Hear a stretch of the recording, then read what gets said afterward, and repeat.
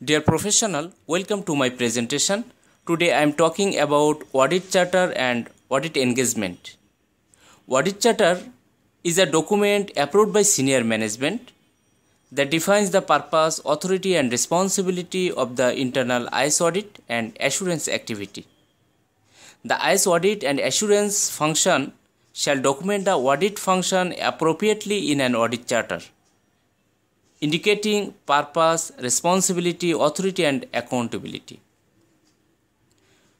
Audit engagement is a specific audit assignment, task or review activity such as an audit, control self-assessment review, fraud examination or consultancy. An audit engagement may include multiple tasks or activities designed to accomplish a specific set of related objectives. An engagement letter addresses the independence of auditor. Now, comparison between audit charter and audit engagement letter. An audit charter is a high-level document affirming the duties, responsibilities and authority of the audit function. And an engagement letter is specific to a particular audit assignment. For audit charter, an audit charter describes all the scopes for audit activities of an organization. On the other hand, an engagement letter describes a particular audit activity that needs to be undertaken to achieve a specific objective of an audit. Audit charter's purpose is to grant the right to audit and delegate responsibility, authority and accountability. The purpose of an engagement letter is to set expectations on both sides of the agreement. Audit charter is a general document, whereas an engagement letter is specific to the audit being conducted. Audit charter provides guidance both to an external as well as internal party, and engagement letter is especially for external parties. This is a sample document of internal audit charter. This document contains the section mission, purpose, professionalism, authority, then organization, independence and objectivity, responsibility, internal audit plan,